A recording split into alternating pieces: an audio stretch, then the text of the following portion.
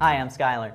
If you've got multiple iPads or iPod Touches, iPhones, iOS devices in general, syncing them is really easy if you use Apple's iCloud technology.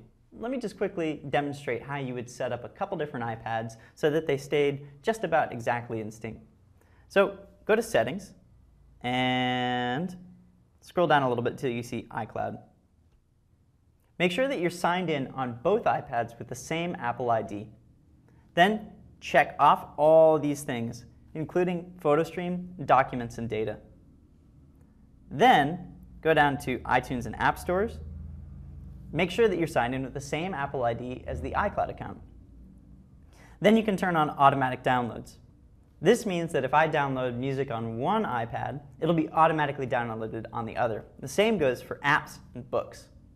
So that way, any change that happens on one iPad is reflected on the other one. The two of them could have different email accounts and other such things, but if you want, it would be relatively easy to make sure that both of them are signed in with the same email accounts, etc. But by taking those simple steps, everything will be almost exactly in sync. Thanks for watching. I'm Skylar.